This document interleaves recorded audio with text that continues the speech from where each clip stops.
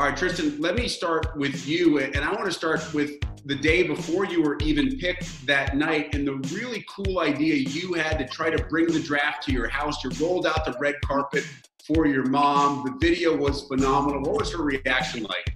You know, she was really excited. She got a little emotional about halfway down the red carpet. She had been pretty stressed a couple days leading up to the draft. She worked 3 overnight shifts at Target. You know, she was struggling setting up those cameras we had in the house. I think she needed that, but she liked it. What was it like for you to know that the Bucs thought highly enough of you to give up a later pick just to move up one spot to make sure they got you in the first round? I thought it was pretty awesome, you know, for them to do that and go get me. You know, it was only they just moved up one spot, like you said, losing a later pick. I was just pumped up. Antoine, you ended up being the Bucs' second-round pick. You're a defensive back. You're going to see the likes of Tom Brady, Rob Gronkowski, Mike Evans, some phenomenal other receivers. I mean, what are your thoughts of joining that defense and practicing on a daily basis against an offense with names like that? Yeah, man, it's going to be a grind. You know, like just all the offensive weapons. You know, my goal is to come in here, I put my head down and work hard. And I know I'm going up against the best, but I feel like that's where to get the best out of me. So I know I'm only going to get better if I'm going against those guys. Obviously, very few players in this draft had the ability that you had to lean on a family member, your father in this situation, to manage your emotions both going into and then manage the expectations coming out of the draft. How has he helped you in that way? Yeah, he's just been there as somebody I can just talk to about anything. Right now, all he's telling me to do is just keep working and just wait until, you know, the coronavirus clear up and everything so we can get down into Tampa Bay, but mainly just continue to keep working until I go down there.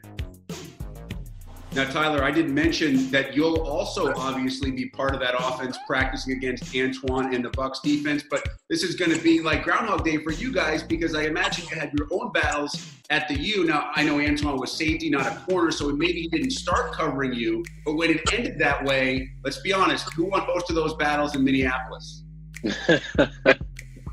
A lot of going back and forth, man. A lot. Yeah. You know, we've been competing against each other since freshman year, so a lot of going back and forth. It's just crazy that we get this opportunity to do it in the pros now. It's crazy. Yeah. Tyler, what's your response to that same question? Hey, he pretty much took the words out of my mouth, man. Like, we've been battling hard for 4 years, going against each other from in the weight room onto the football field. So, been able to learn from each other as well, and I'm very excited. Now, there were many draft experts who believe you shouldn't last past the 3rd round. You went into the 5th. Do you treat that as disrespect? Do you use it as motivation? How do you handle that?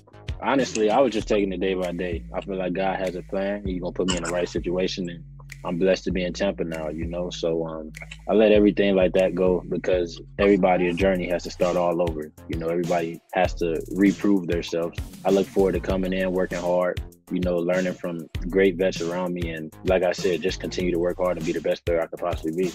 Interesting defensively that Khalil Davis joins a defense in which I imagine your mentor, as soon as you get started, is another former Husker in Ndamukong Suh. I know I've heard Bucs executives already say they expect him to be mentoring you the moment that you step foot in training camp. What do you think that'll be like?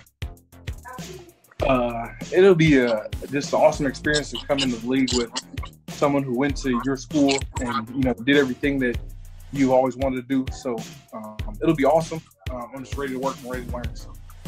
I have to tell you, the celebration that we saw in the Davis house, not just after you were picked, but after your brother Carlos was picked in the next round, I'll be honest with you, Khalil, it seemed like you may have been more excited to hear Carlos's name than you were to hear your own name. Yeah. I mean, you know, we've been doing this thing for a long time, and, you know, I was happy that I got my name called, so but I wouldn't be as happy if he didn't get his name called. So I was just, you know, even more excited when he got his chance to be a part of the Steelers.